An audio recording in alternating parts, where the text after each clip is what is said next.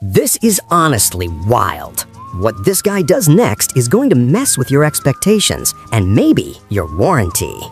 So here, we have a man taking apart an old, discarded PC LCD monitor.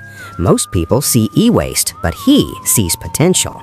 First, he cracks it open and pulls out the most important part inside, the PCB. And then, here's the shocking part. He straight up snaps the PCB in half. No hesitation, no fear, just confidence.